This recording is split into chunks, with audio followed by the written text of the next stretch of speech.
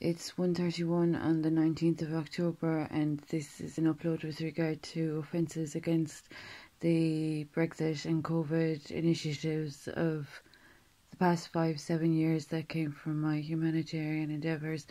It's quite serious that individuals that have misinterpreted the circumstances and the consequences for the Ukraine as a part of an offshoot or an offspring of all the corruption that was uncovered as a consequence of my humanitarianism.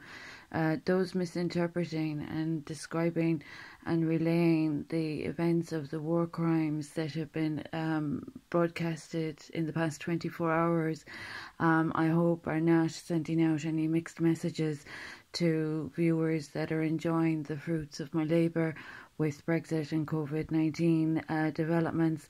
I'm aware that there are individuals that have been trespassing upon my homes and upon my farm holdings and upon every residence that I've held, and they have been of corruption. Financial corruption is quite dangerous, and they're still exacerbating their original crimes from 2005.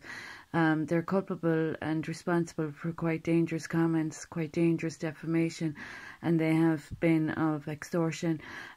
These people have offended the Constitution of the Republic, and they've offended the democracy, and they're still broadcasting and grieving the error of their ways, offending my Fernan family name with their offences against us, offending my work with the Fellowship and Federation.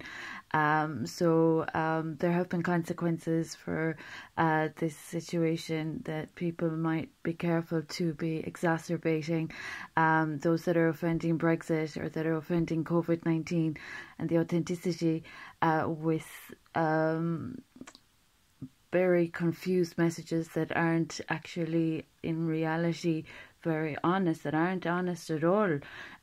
People associating violence with a peacekeeper of humanitarianism might be careful of the 20 years of defamation that this situation has escalated into since the abduction of my child. So it's really quite serious that people would be careless to continue causing these problems without